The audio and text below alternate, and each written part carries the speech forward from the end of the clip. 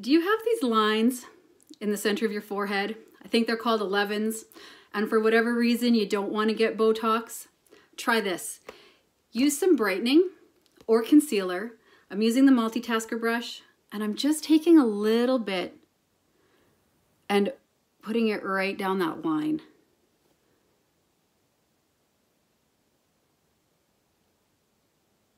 Now you're not really filling it in, you're just very lightly putting it on top. Then take a fluffier brush. You can also use your finger for this. I'm using the blend brush and just kind of blend it in to those lines. Now we know that makeup doesn't fill lines. We don't want it to, but it can give the illusion that those lines aren't really as deep as they actually are. Look at that, you guys. I mean, when I do that, yeah, of course you can see them, but just look, like it just kind of fills in and brightens up that area and those lines don't look as severe. Worth a try, right?